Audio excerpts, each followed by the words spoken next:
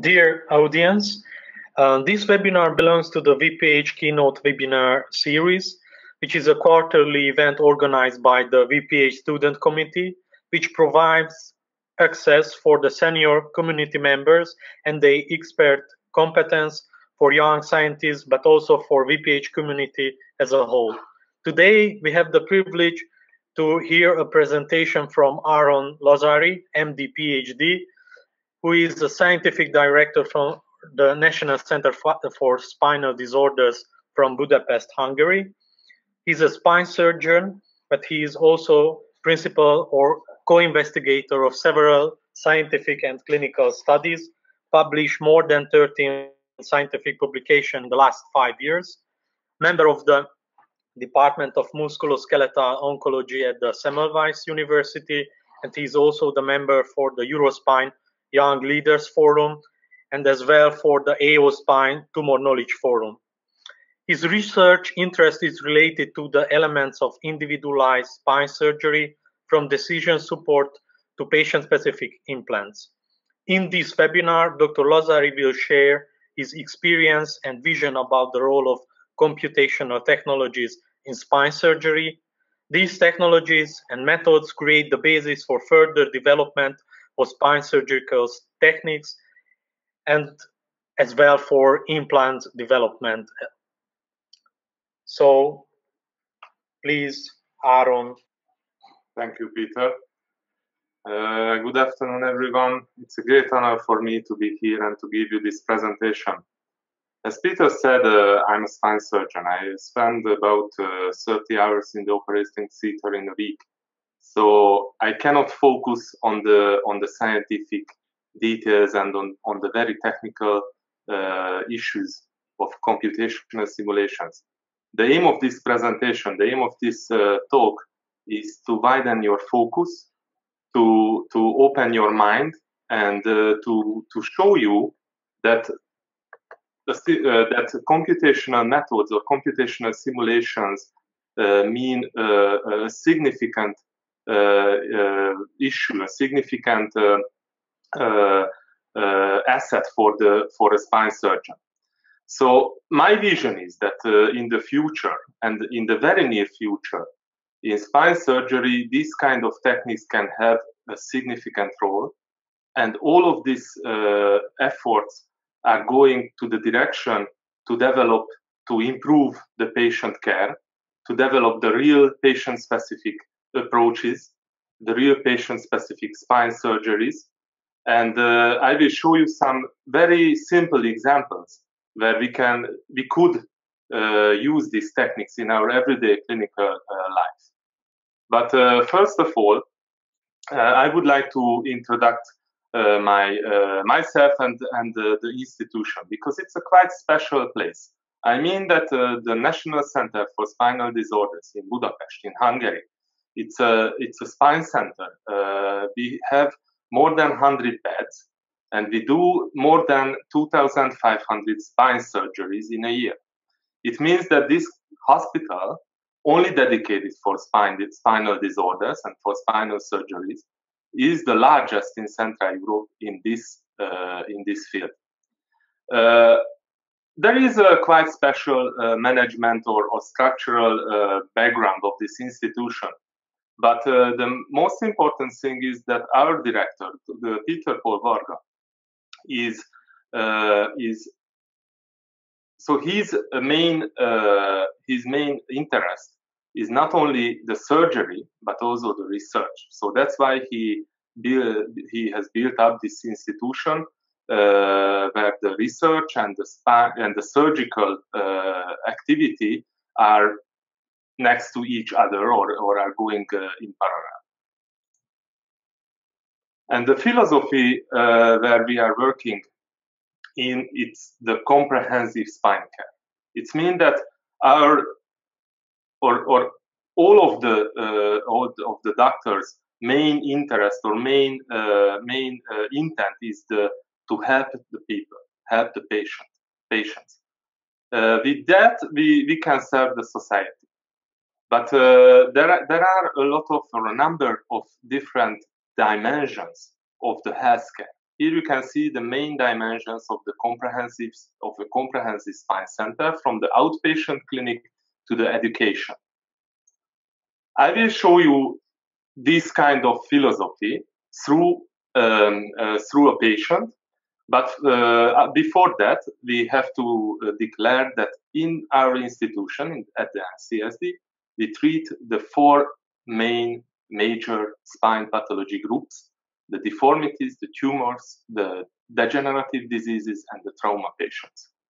And I will use a deformity patient to show you this kind of philosophy where we are working in. So in the center of the workflow or the network there is the patient, and for example, this 15-year-old girl with this kind of severe scoliotic curved spine. This is not only a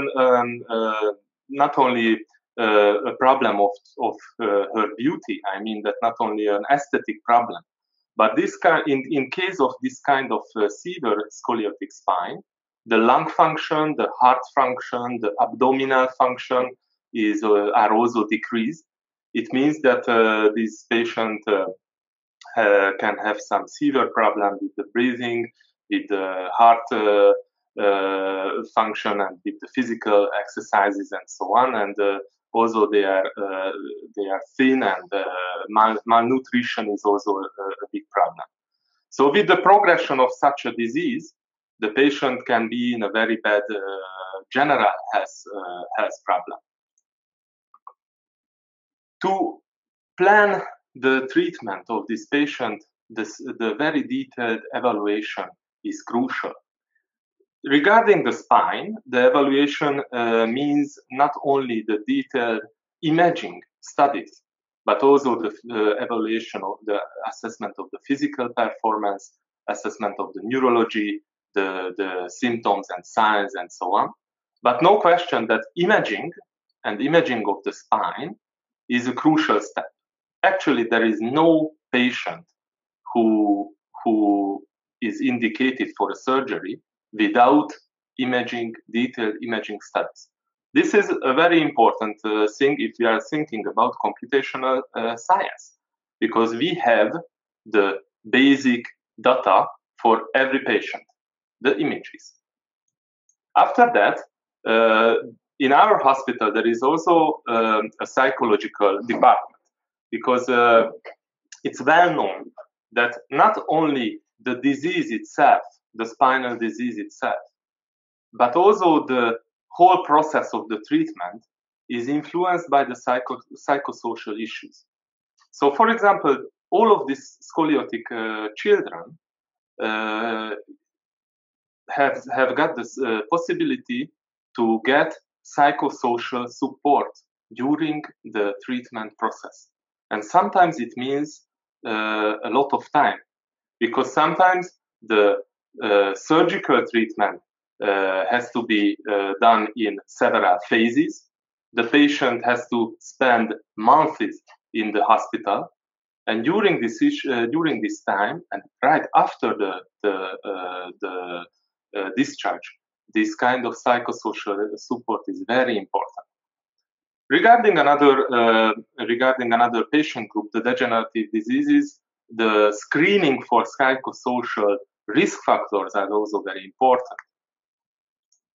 After that, we do the well-planned treatment, the surgery, for example, and after that we have a result. This is the immediate result of the patient, but it's only actually an immediate picture about the process of the surgical treatment and the surgery.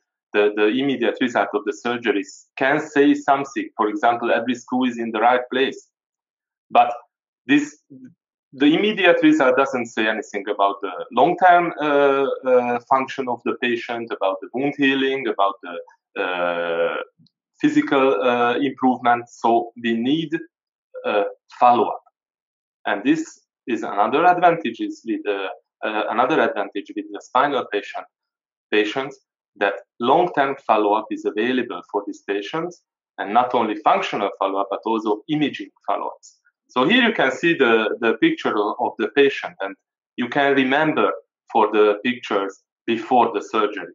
What you can see is a well-shaped and normal girl in the teenager hood. So it's you can imagine and you can understand the importance of such a surgery. The next very important patient group in our hospital is the tumors. Primary and metastatic tumors of the spine should be treated or have to be treated surgically in several cases. But it always requires a multidisciplinary approach. The management of such patients, because of the complexity of the disease, because of the biological issues, can be very challenging, and often the surgery is crucial, especially with primary tumors, which are rare diseases in spine, but almost only the surgery is the only one treatment choice. And our center is a tumor center. Here you can see a huge, enormous sacral chordoma cases, where you can see that these kind of tumors can grow for years without any special symptoms, and sometimes the patients come to the hospital in a quite late stage. Regarding the sacral tumors, our institution developed a workflow or a flow chart for the treatment. And here you can see that in case of a primary malignant tumor, only the en bloc resection can cure the patient. So this is called total sacrectomy, when the whole sacral tumor is resected in one piece. But you can imagine that if I resect the whole sacral bone here, there will be a huge defect in the body. Defect of the soft tissues, defect of the body wall. But on the other hand, there is a huge defect in the load transmitting structures, in the load transmitting lines. So because the sacral bone can lead the body load into the through the pelvis into the lower extremities. So it's also a very demanding surgical issue, the total sacrectomies, but it's also a very demanding biomechanical issue. So here you can see the answer on the biomechanical question after a sacrectomy. This is the lumbar pelvic stabilization. It means that we try to restore the biomechanical integrity of the lumbar sacral pelvic region with use of screws and rods. And if you deal with spine surgeries, you will meet a lot of screws and rods. These are our primary implants. And but the goal is to make a bony connection, a bony fusion between the lumbar spine and the pelvic ring. This is the end result in years or after years after the surgery. And this construct here, what you can see, is the closed loop construct, the closed loop technique, what was developed by Dr. Varga here in the institution more than 15 years ago. And he, without any previous biomechanical measurements or proof, he believed that this kind of construct with this single rod, closed rod system can prove an optimal place for the bony fusion somehow. Here you can see an example with a huge sacral malignant tumor, a chordoma, in a young patient. Here you can see the dimensions of the tumor. The only way is to resect this tumor in one piece. This is the picture during the surgery where the tumorous tissue is removed. And after that, you can see the screws and the closed loop rod in place and some parts of the body wall reconstruction. This is the resected tumor with the sacral bone here and with the huge tumor with necrotic parts here. And this is the 2 months follow-up whole standing X-ray of the patient. You can see the construct. You can see the connection between the lumbar spine and the pelvis. you can see that the alignment of the whole body and the trunk is quite good. And here you can see the short-term result. During this surgery, a number of nerve roots are resected. So we have to cut some nerves. That's why the patient has got some problems with the gait, and he's got also some planned problems or expected problems with the vegetative symptoms. But there is no more option, no other option to do that surgery, only with this sacrificing of the nerve roots. And here you can see the 1-year follow-up. The patient can walk without any aid. There is no any need for constant pain medication, and he can work. So regarding the extent, regarding the severity of the disease, regarding the extent of the surgery, this is a very good long-term or medium-term result. Now we have the long-term result of the patient. I will show you later. But we have another and much more common problems or disease group in spine patient, and this is related to this degeneration, the degeneration of the intervertebral disc. Between every two vertebrae, there is an intervertebral disc in the spine, and this, especially at the lumbar area, the degeneration process, which is a biological process with biomechanical consequences, can cause symptomatic diseases for the patient. There is a quite high variety of these degenerative diseases, but this group of patients is huge. I mean that symptoms, for example, low back pain related to this degeneration is a really worldwide problem, causing significant disability and work compensation all around the world. On the other hand, it's a very interesting biological and biomechanical process, because we know that not all the degenerated discs cause problems, cause symptoms or diseases. You can have a very severe degenerated disc without any symptom. On the other hand, slight phase or slight signs of degeneration can cause pain. On the other hand, in the same patient, you can have discs, intervertebral discs, in different phases of degeneration, and you can have a quite long-term degeneration history. For example, if you see this patient, this MRI on the lumbosacral disc, there is a quite slight degeneration, but finally the patient had a herniation, a small disc herniation, not very big, causing a nerve root irritation. So this patient had significant leg pain. Finally, we did a surgery on her and removed only this very small part of the sequestered disc, what caused the clinical problem.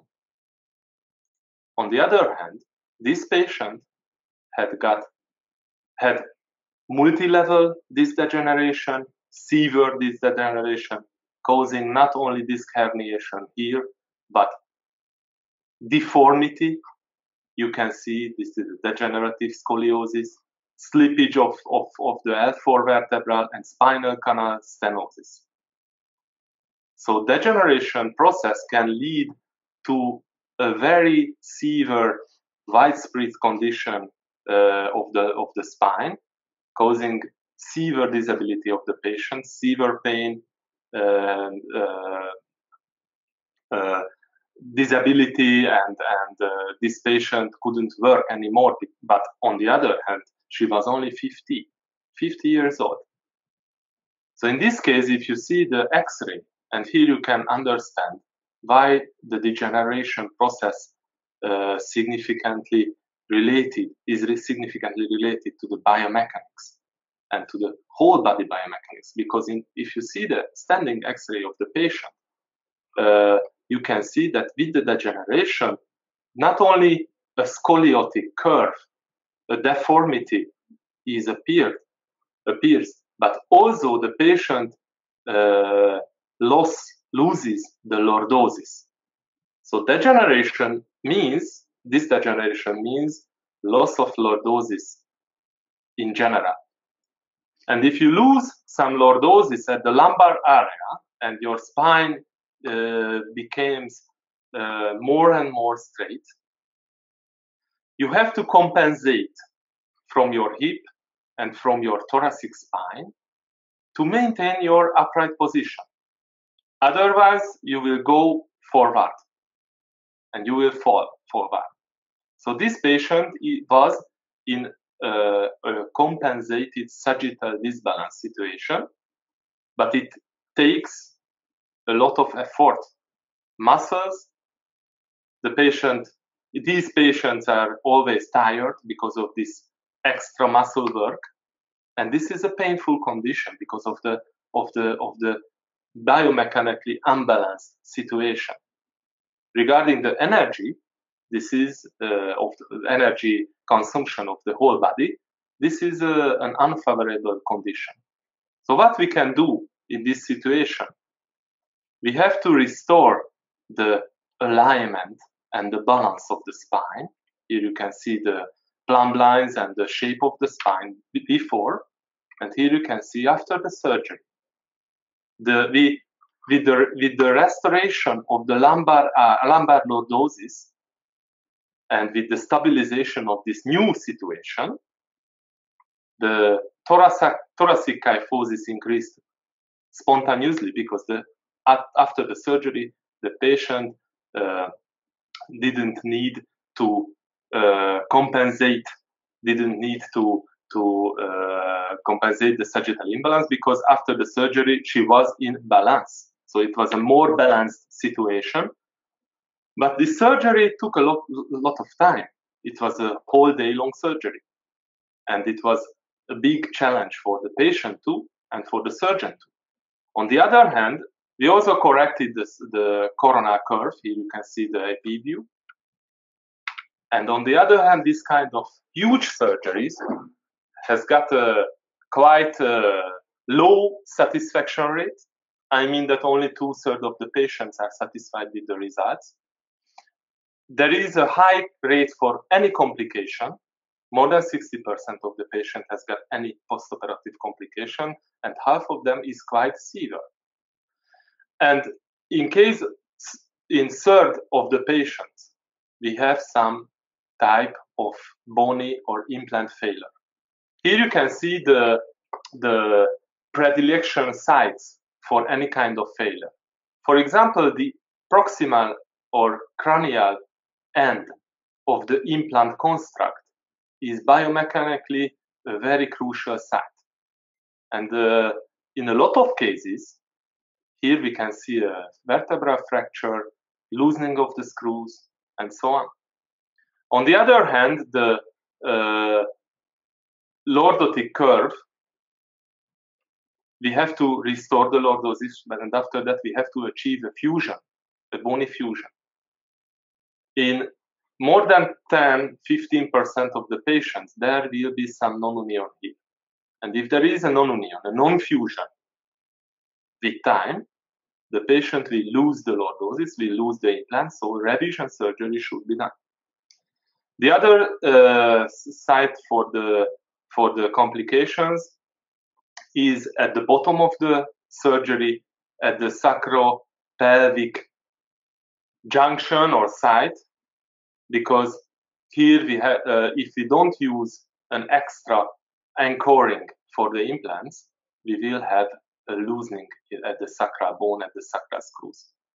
So a lot of biomechanical considerations should be done at the planning process of such kind of huge surgeries and at the implementation or during the surgery. On the other hand, the real value and the patient-specific parameters of the patient-specific issues of these biomechanical details are not known. Actually, the degenerative disorders was the point where we met in silico medicine some years ago, I will tell you. But before that, I want to show you an example about a real huge population problem. Because with the population aging, the low energy trauma and the low energy fracture, spinal fractures, are more and more common disorders. Here you can see a typical case with a T12, thoracal 12 compression fracture. Here you can see the fracture. It's quite severe. The patient actually was in the bed for 2 months because of the pain and because of some nerve root because of some neural compression. And if you see the thoracolumbar X-ray of the patients, you can imagine the biomechanical instability of this situation. This is the standing X-ray, and this is the lying X-ray. And you can see the difference between the loaded and the unloaded situation. So it's clear that with this biomechanical situation, the patient cannot load her body. She can't walk, can't do anything, only lying, which is very dangerous. 20% of untreated vertebral compression fracture patients die during the first year after the surgery, after the fracture. So it can be a death-causing disease. The treatment of the patient was this surgery. We removed the fractured and unhealthy vertebral bone. We put bone cement, PMMA, bone cement plombage, and it means some kind of custom-made prosthesis instead of the vertebral bone. And we did a very strong stabilization construct with cemented screws below and above the fracture site. You can see that we was able to restore the alignment of the spine. So actually, we were quite happy. And the patient was also very happy because right after the surgery, she was able to move, she was able to walk, and at the discharge, she only took some medication for the wound pain and not for the severe biomechanical pain. Unfortunately, 6 weeks after this surgery, the patient called me that something happened because she's got a new pain, lower than before. First, I expected some problems with the construct and some problems with inside the construct. But when we did the X-ray, I saw that a new fracture, a new compression fracture because of the osteoporosis developed below the construct. So I was uncertain that this situation, I think it was good for the fracture, but regarding the whole body, it wasn't enough. On the other hand, what should have been done? I mean that we cannot operate the whole spine, the whole body, because on the other we have a cost issue, we have a risk issue, and so on. But from the biomechanical point of view, it's a good example for the failure of a theoretically good treatment. So regarding these spine pathologies, we have a lot of open questions in our clinical practice. And these questions are almost always patient-specific problems. There is also a failure, but we can see a failure of the generalized approach. And every spinal patient has got biomechanical issues. Every surgery has got biomechanical consequences.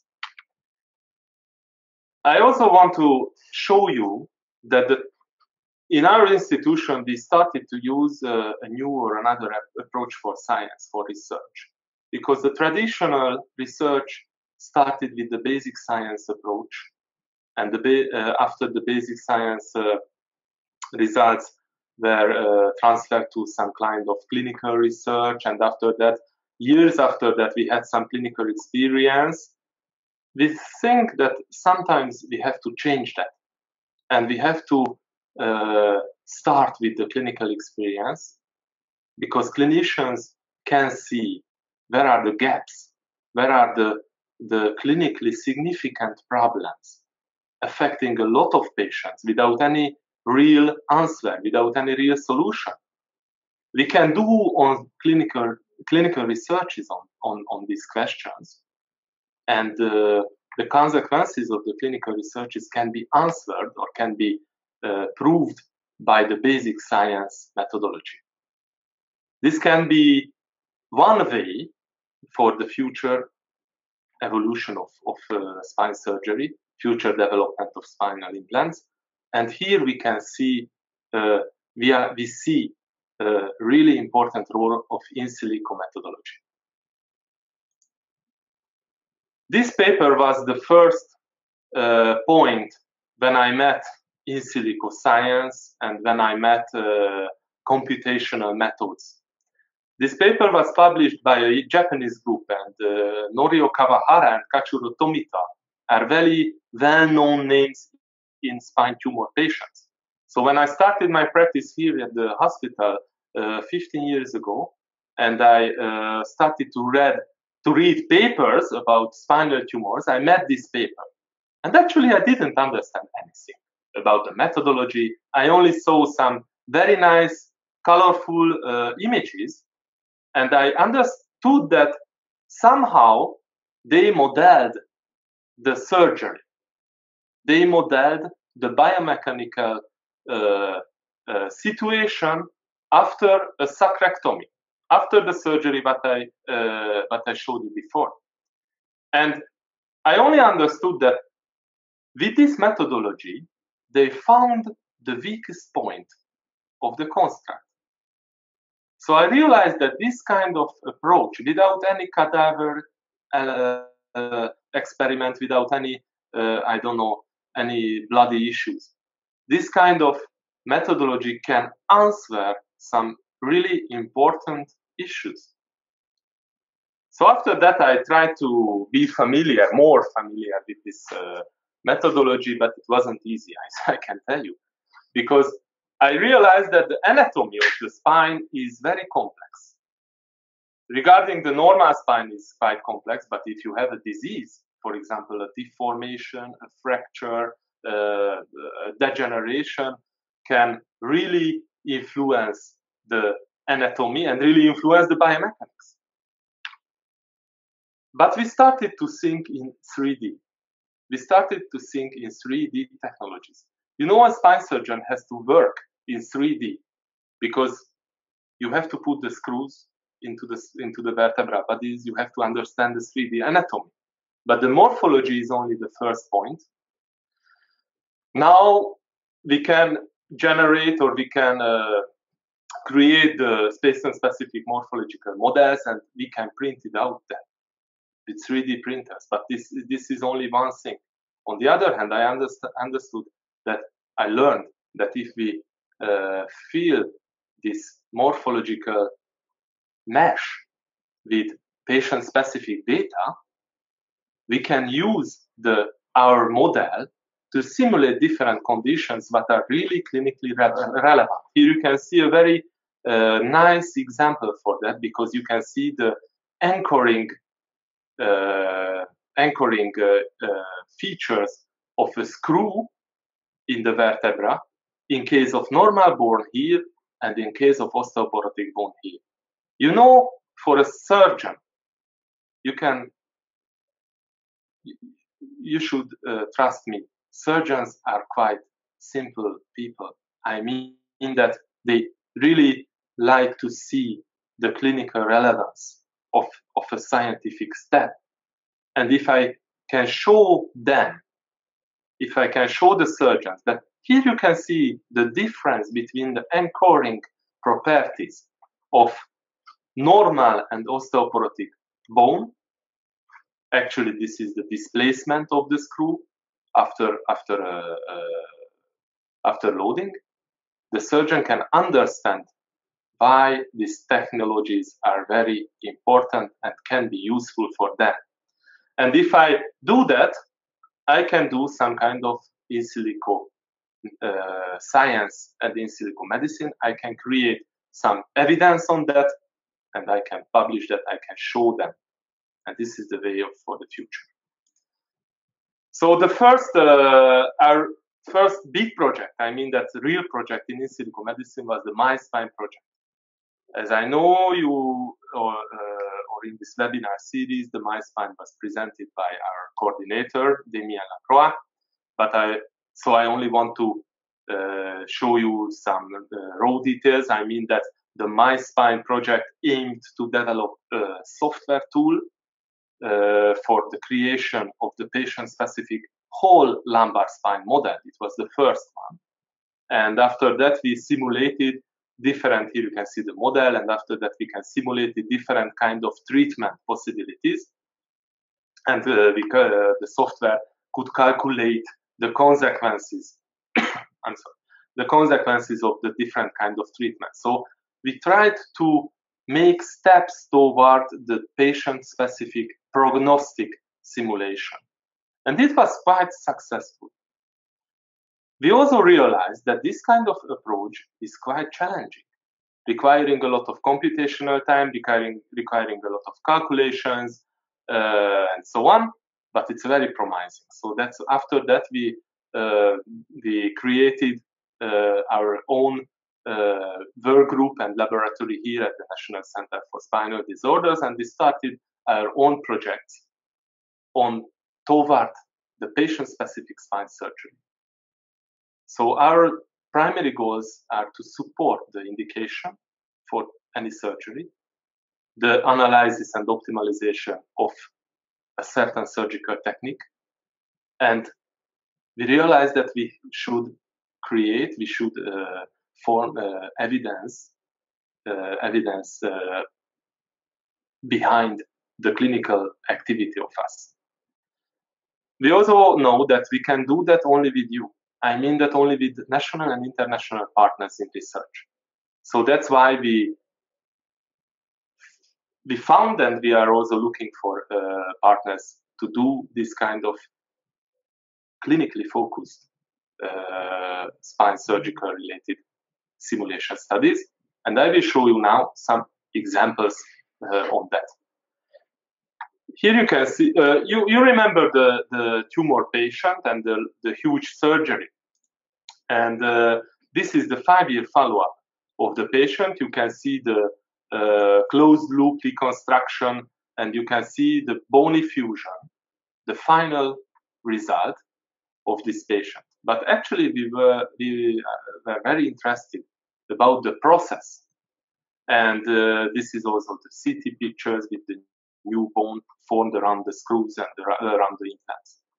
So we analyzed the CT scans in the follow-up, during the follow-up of this patient, because we wanted to prove the original theory of the development of this kind of closed-loop construct about the shock absorption, about the facilitating feature of this kind of closed-loop technique, what was the original idea of my boss.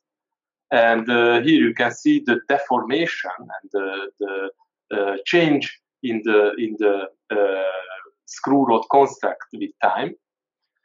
We also measured this kind of deformation, so you can see that in a certain point of the construct, compared to a coordinate system, using a coordinate system with a fixed point, there is a quite complex deformation displacement in time.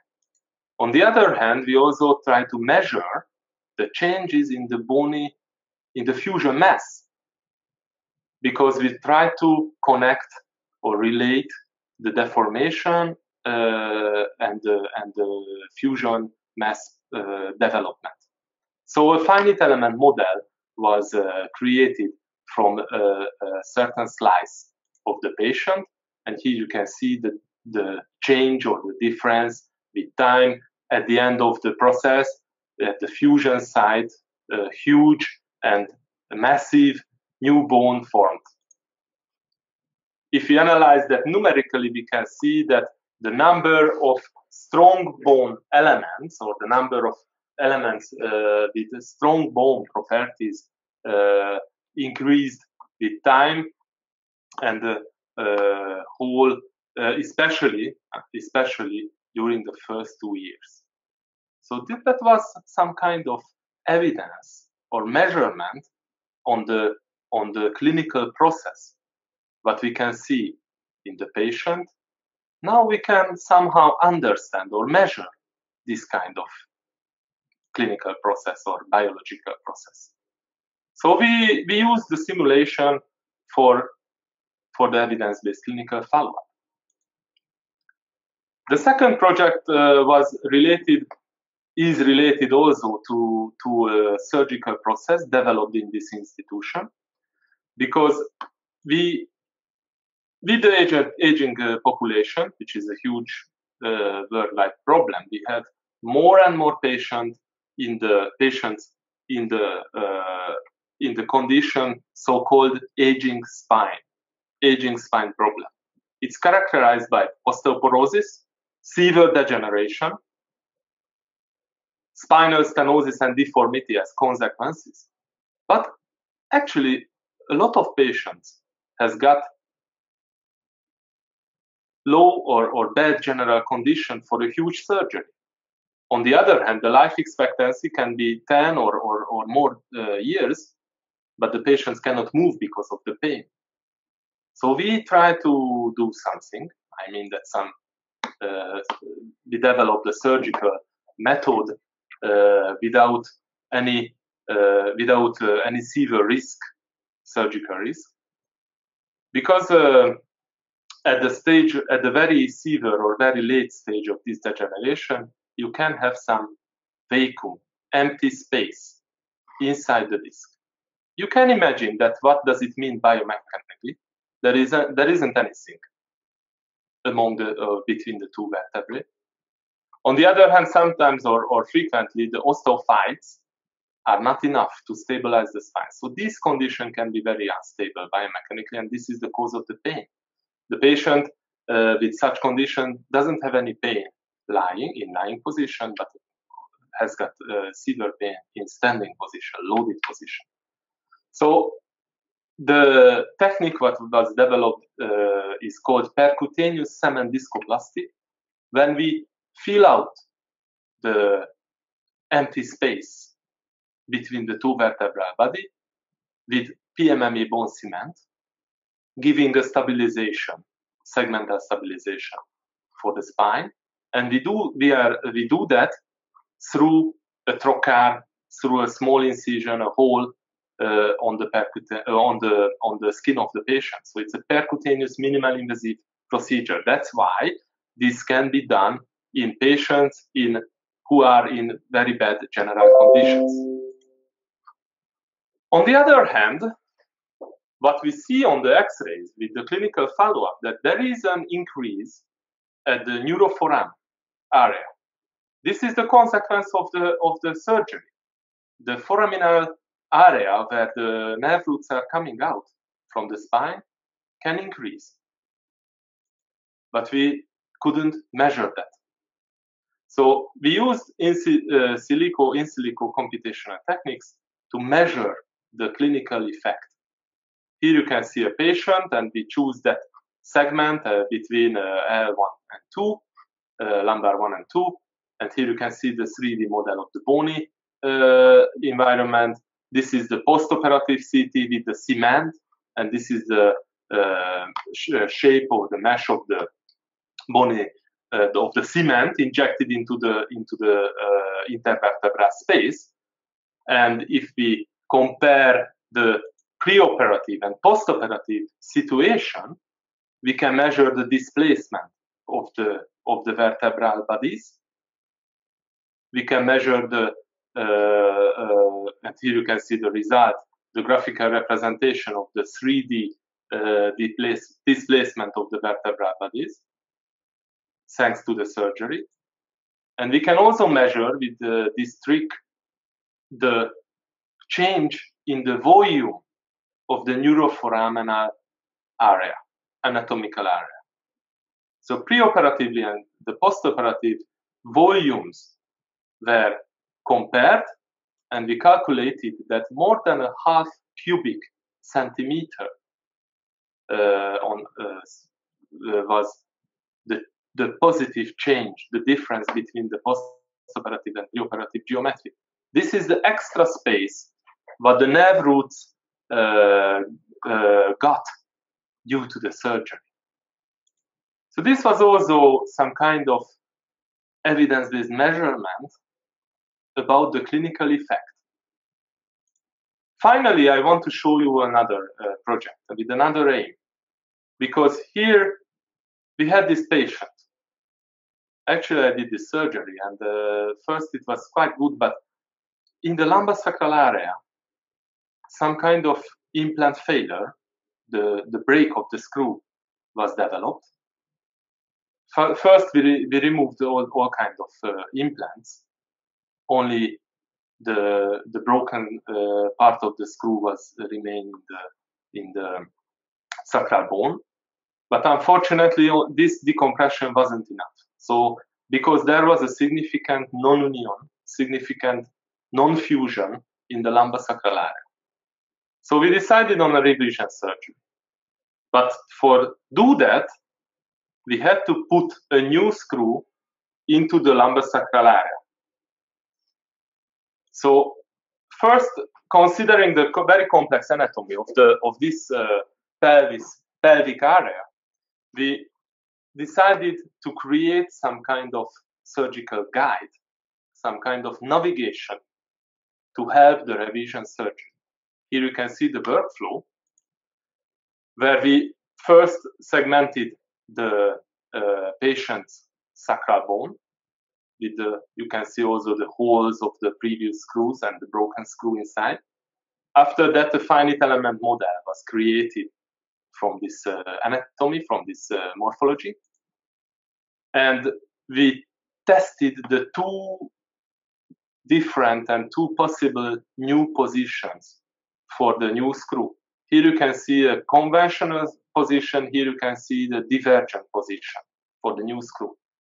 And it was tested in by means of the displacement for a given stress, and we concluded that the conventional S1 position would be better.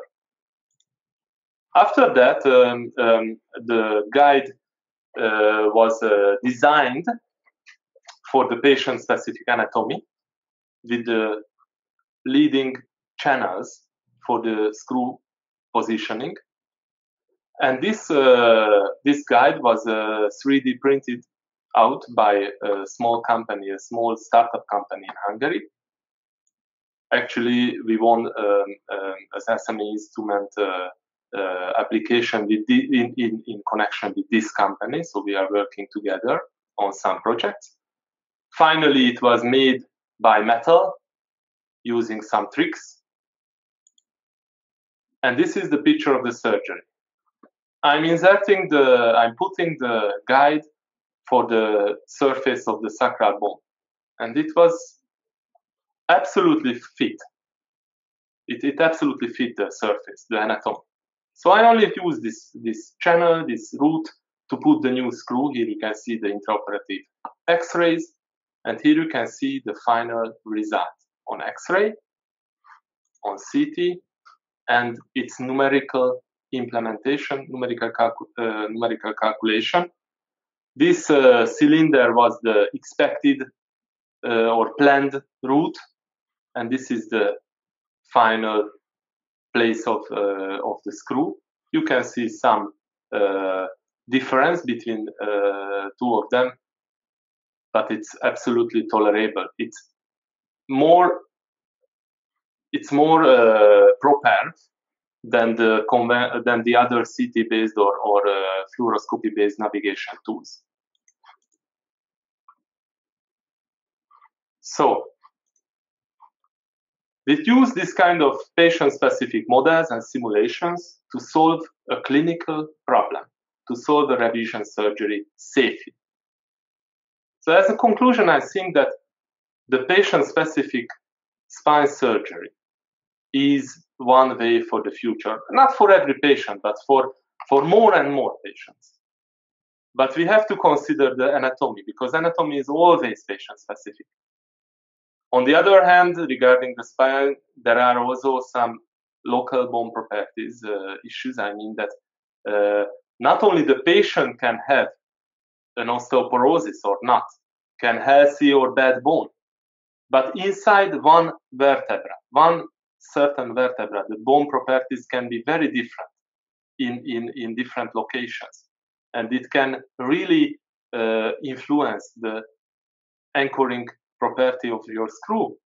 Sometimes I use cementing of the screw only in one side of the bone, because the other side, there can be much stronger bone because of the degeneration process.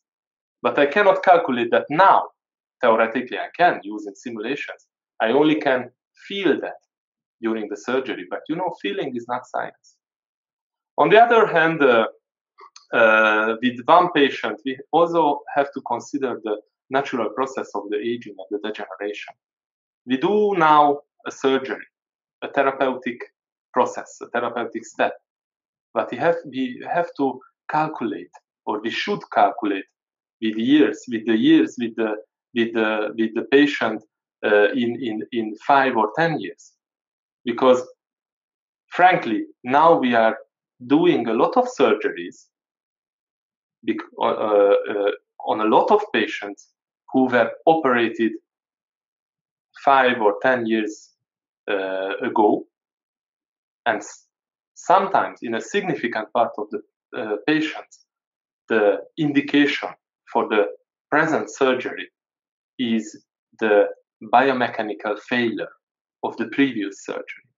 So we think, and there are some evidence on that future surgeries, future deterioration of these patients can be avoided with the proper patient-specific approaches, considering the biomechanics and considering the biology of the patient. As we see, the 3D thinking and the 3D technologies in this topic is crucial. We cannot achieve this kind of aims without 3D technologies. And on the other hand, we cannot do that without the participation of the spine surgeons. Because finally, we can develop anything. You can develop anything. As engineers, as scientists, as researchers, you can find very nice, very good things. We can write a lot of good papers. We can develop implants. We can develop surgical methods. But finally, the surgeons will use that. So without the surgeons, we cannot realize any development in the clinical practice. And don't forget, never forget, that the final goal of our research activity is the development or improve of the clinical practice. That's why we did an online survey about a half year ago among the Spine membership, because we were very interested about the acceptance and the limitations of the 3D technologies among the surgeons. We had about 300 responders all around the world, and here you can see some details, some results. Here you can see that in the acceptance of these kind of 3D technologies, modeling, simulations, 3D printing, 3D printed implants, navigation guides, and so on, summarizing all of these kind of things, there is a significant difference among the regions of the world. And not only the regions, but also the development level of a country is significantly associated with this kind of acceptance of these new innovative 3D technologies. On the other hand, if we are looking at the barriers, looking at the limitations of the spreading of these kind of techniques, most of the surgeons answered that these technologies are expensive, which is actually not true. not true anymore.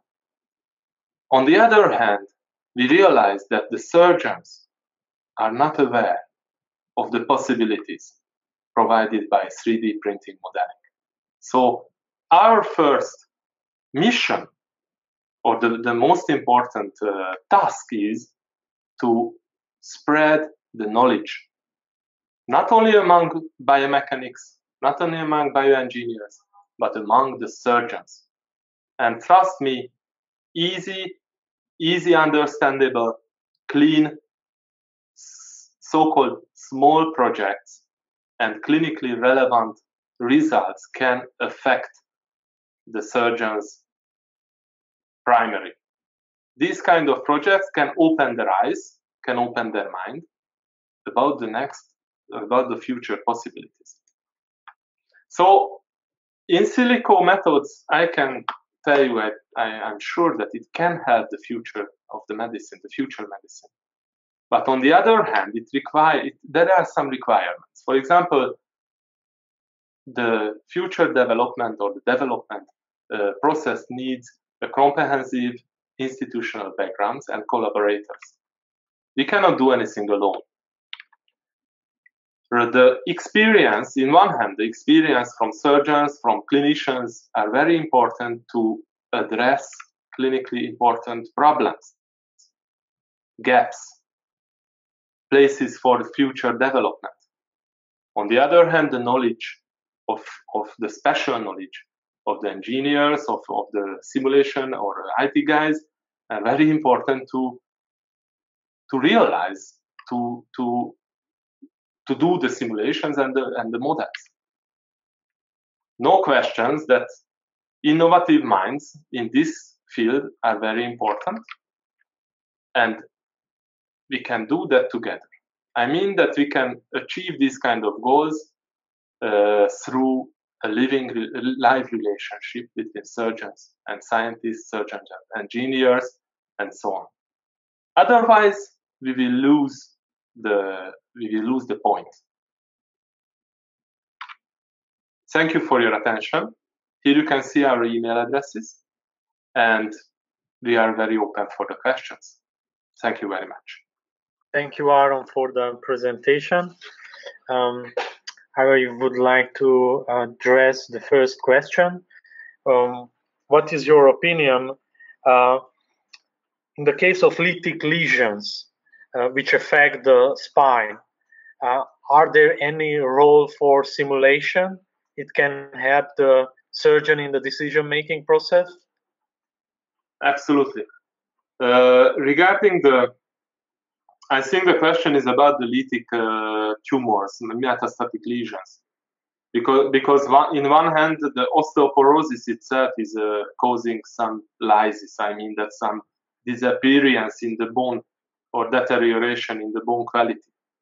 But regarding the tumors, it's another growing problem. I mean that more and more patients have got spinal metastasis, secondary tumor in the vertebral body. And it can really affect the patient's life, not only the life expectancy, but also the life quality, because it can be painful and it can cause pathological fracture, which can be fatal. So sometimes, frequently, to assess, to determine the risk for any fracture is crucial in the treatment process of these patients. But we don't have any objective tool to do that now. I mean that we can see the MRI, we can see the CT, the X-ray. Sometimes the really significant or really clear instability is clear from the images. On the other hand, there is a huge population where there is no clear instability at the time of the diagnosis, but there can be a progression of the disease, and the progression of the disease can cause or can lead to clinical instability, spinal instability and fracture. A preventive surgery should be indicated to prevent the biomechanical deterioration.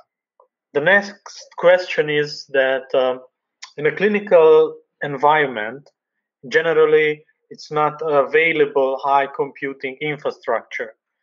But as you mentioned, you has done already some projects, but it is a real requirement for some simulation computation to have powerful computational infrastructure. How do you overcome this difficulty in your case? Yeah, thank you for the question. There are different possibilities, but maybe the most important one in this community is to mention that we have the possibility to access the VPH cloud. So you can reach supercomputers, high computational facilities from any place of the world through this cloud. On the other hand, I don't worry about the computational or the IT requirements, because imagine or think about your phone, your mobile phone, and think about the mobile phone 5 years ago. There is an enormous development and change or increase in the computational structure or possibility even in your mobile phone. So this is a very and the technology is cheaper and cheaper. So I think that if you can find the solution now, even if you are working in a small hospital through this cloud, but cloud solutions. But I think in some years you can do a lot of things. You can realize a lot of projects in your own computer. Are there any other questions from the attendees?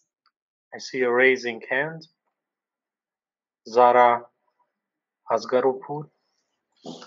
Hi, Zara, please address your question. Zara is asking about the software tool which we use for segmentation. In general, or in our practice? In our practice, we use the mimics and the simpleware tools.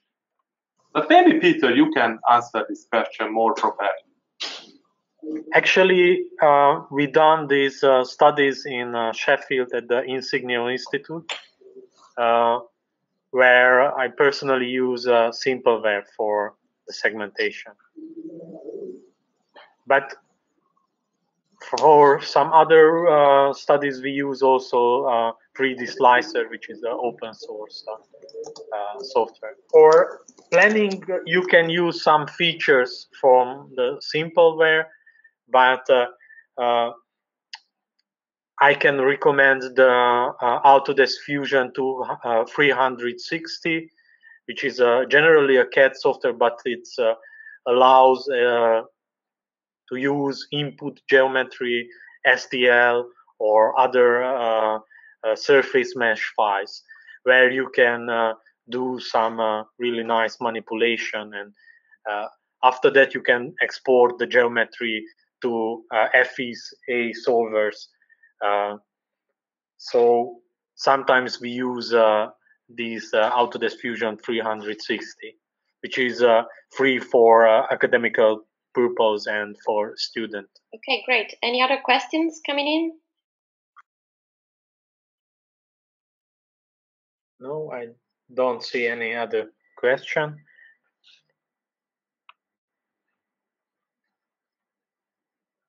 Okay, good. So I think we should really conclude the webinar now.